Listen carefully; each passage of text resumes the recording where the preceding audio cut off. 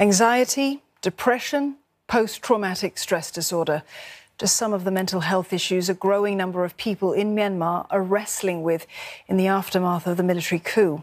The identities of some of the people interviewed have been disguised to protect their privacy and security. May Wong with this report.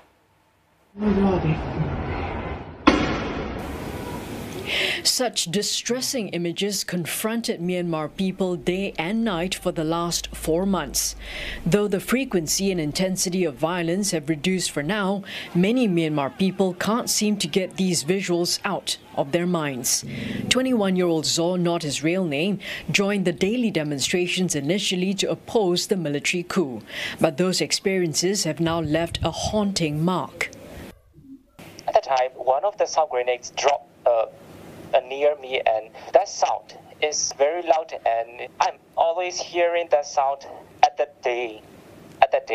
And also, whenever I sleep, whenever I hear a single sound, I thought this is sound grenade or is it shooting, that I memorize about that event.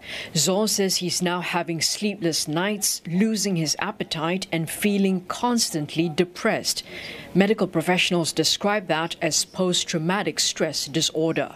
For example, patients who have PTSD, sometimes they cannot go to work, or they sometimes asked to quit their studying or their work, because that interferes the functioning in daily life. Aside from PTSD, some are fighting guilt. This 27-year-old wants to remain anonymous for safety reasons. Recently, he left his family and fled Myanmar as he felt unsafe. He soon found out he's one of those identified on the wanted list in Myanmar. Although he's feeling safer outside of Myanmar, he told me he's riddled with guilt for having left his family, friends and countrymen behind.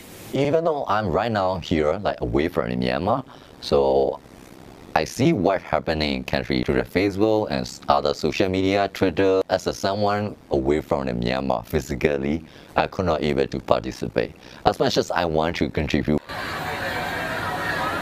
Imagine being bombarded by such sounds and images day in, day out, and multiply that by 5 or even 10 times. Many Myanmar citizens encounter such experiences in real life or are exposed to them via social media. Now, medical experts say it's not easy to block out such traumatic episodes, but individuals, they hope, will be able to try and find solutions in order to relax and also to calm themselves down. One suggestion: to talk about how you feel and what you're going through in order to gain different perspectives and also perhaps develop ideas on how to better cope with depression and anxiety. Some medical experts believe anxiety and depression could strike even more people as the political crisis is also exacerbating economic woes. A recent United Nations report observed how Myanmar's poverty rate could double by the start of next year, plunging almost half of the population into poverty.